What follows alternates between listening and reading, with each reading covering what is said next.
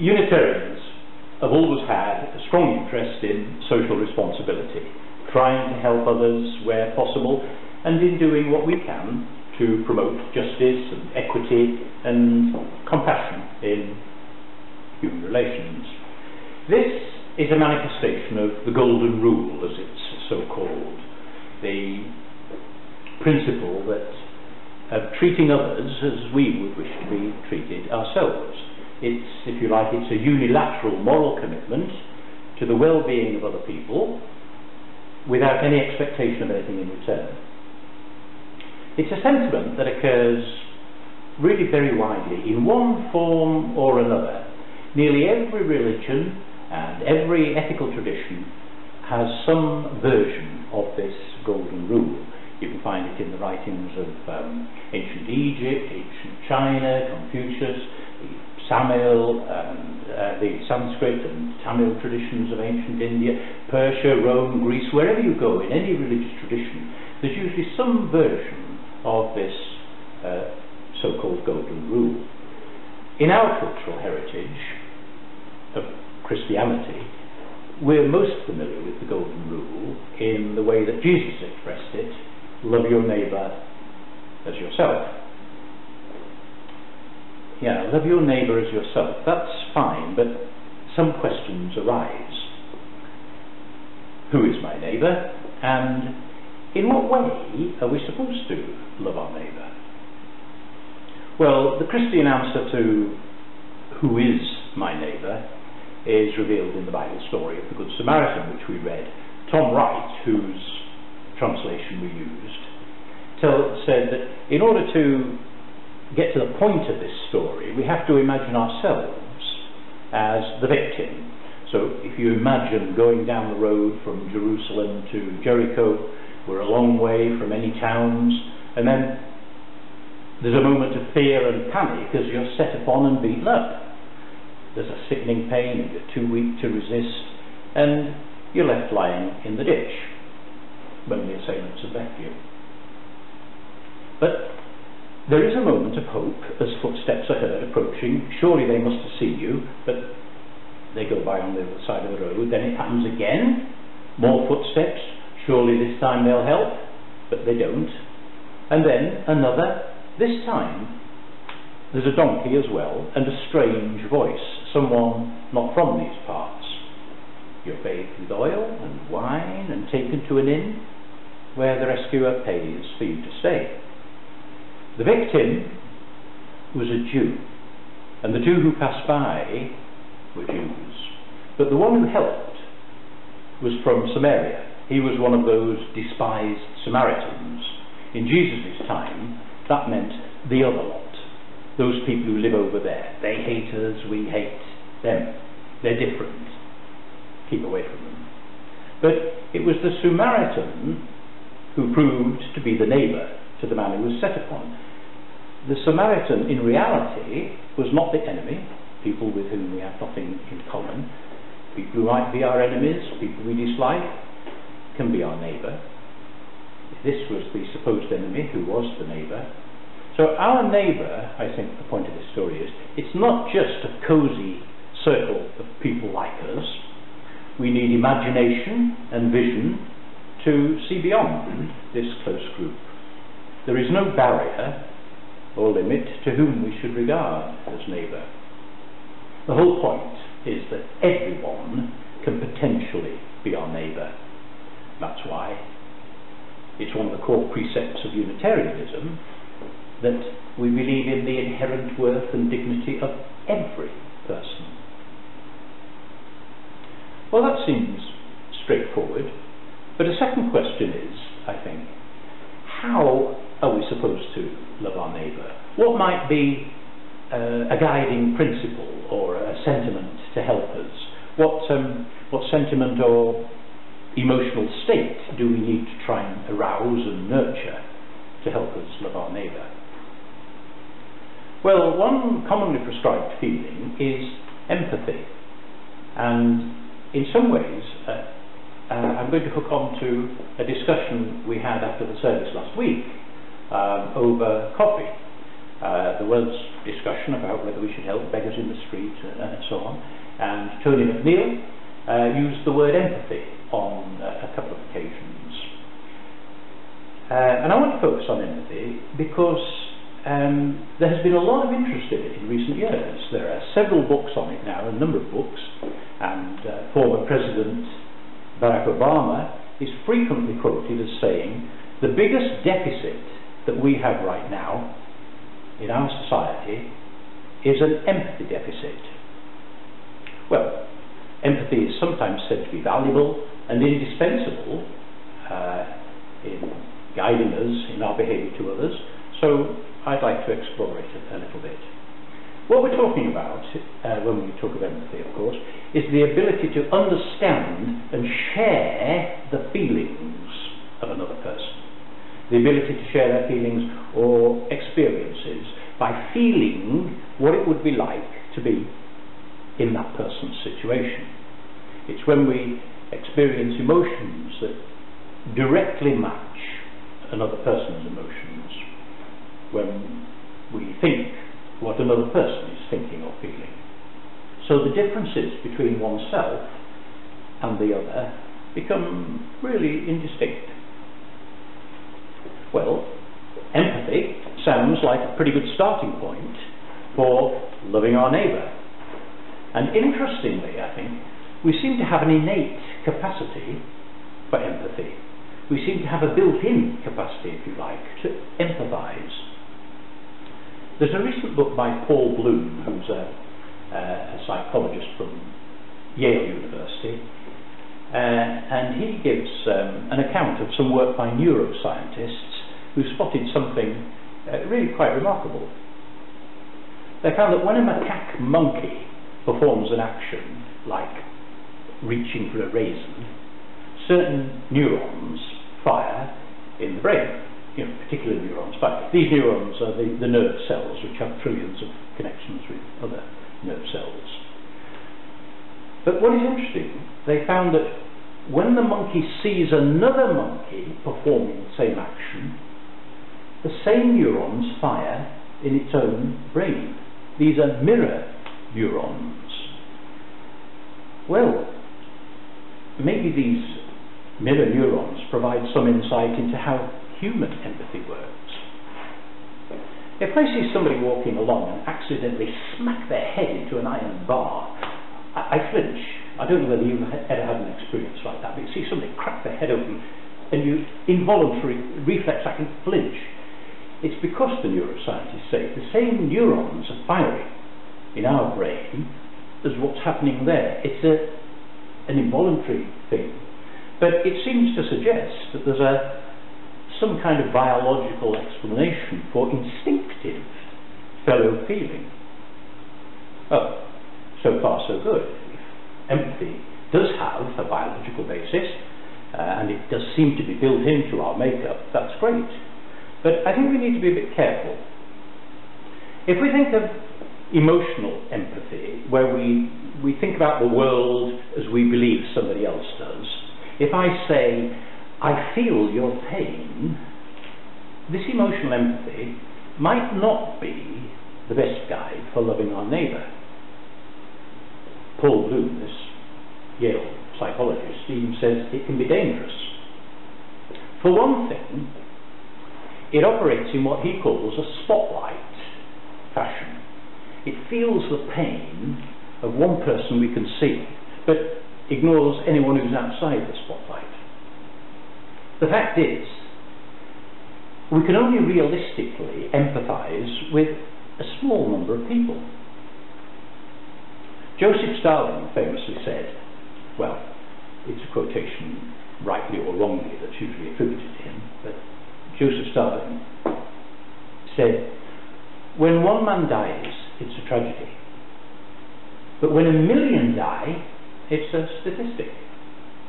We can really get to grips with a single death.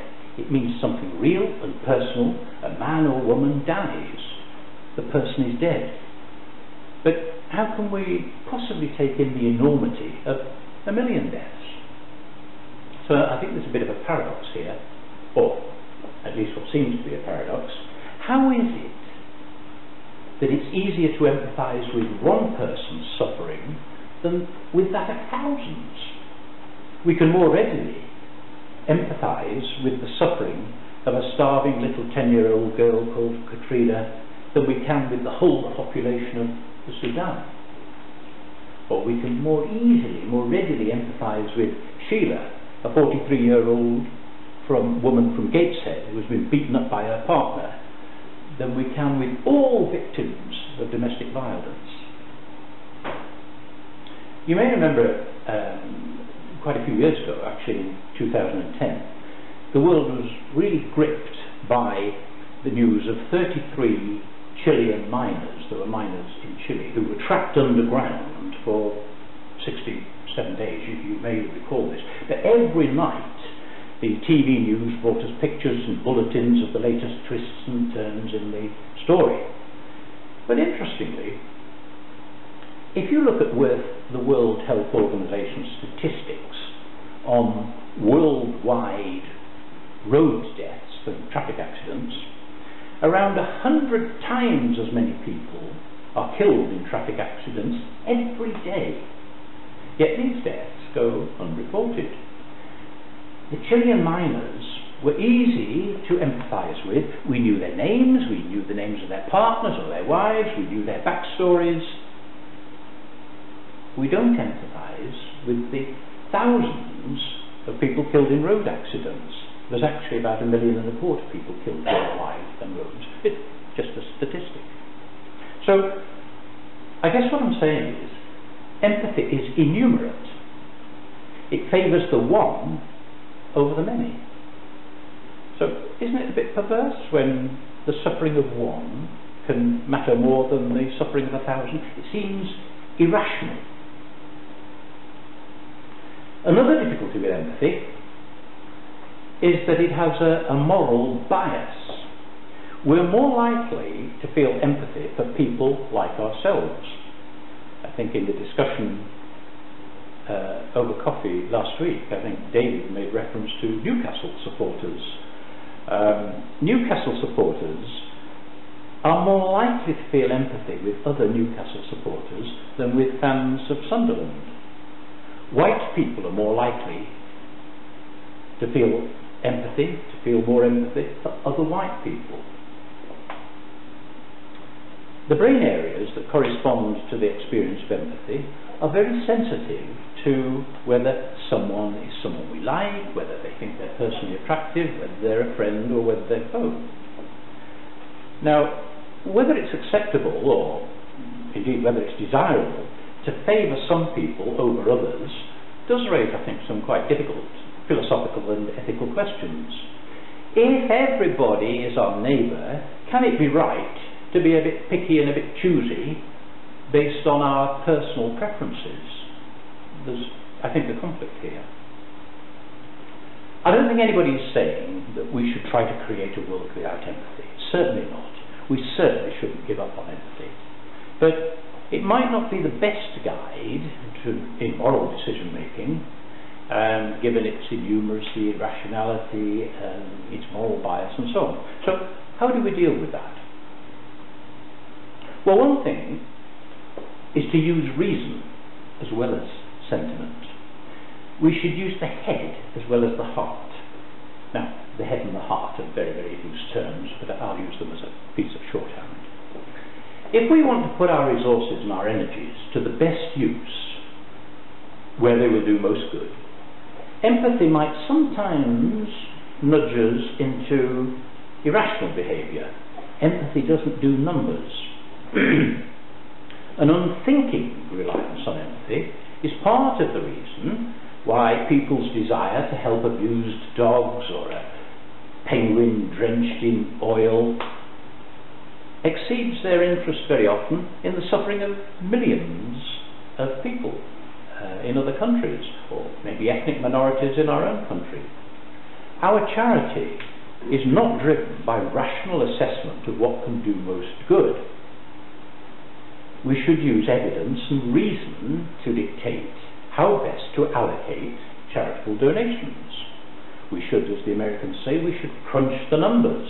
we should consider the facts about how our £20 can be put to the best use, and not necessarily be swayed by charitable leaflets which have a cover showing a photo of some adorable doe-eyed child.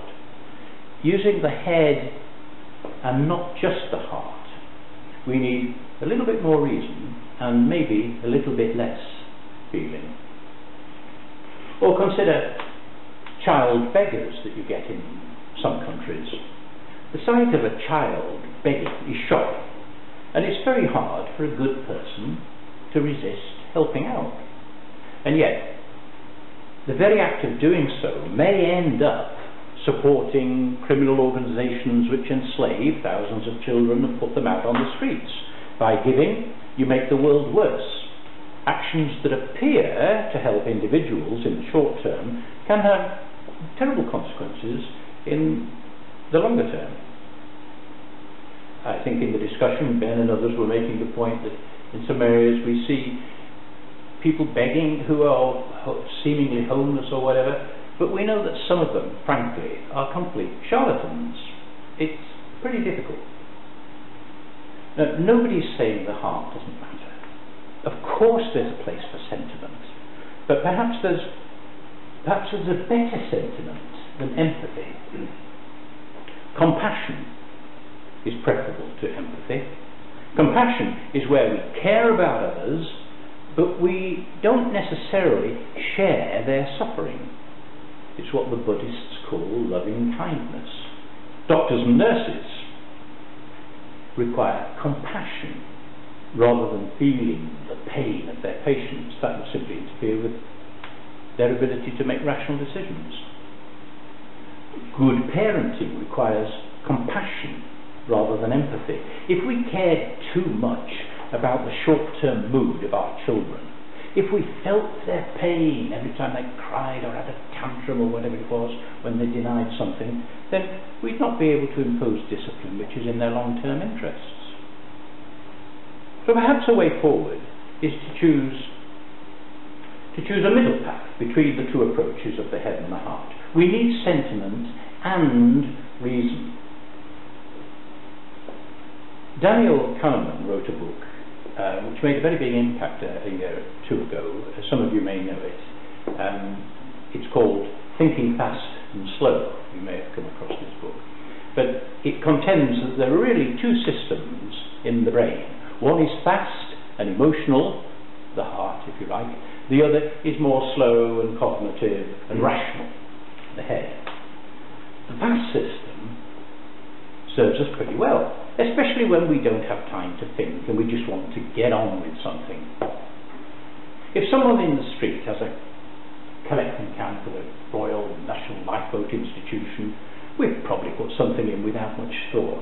We don't engage in rational calculations about whether my pound could yield greater benefit if it were used elsewhere. We just get on with it.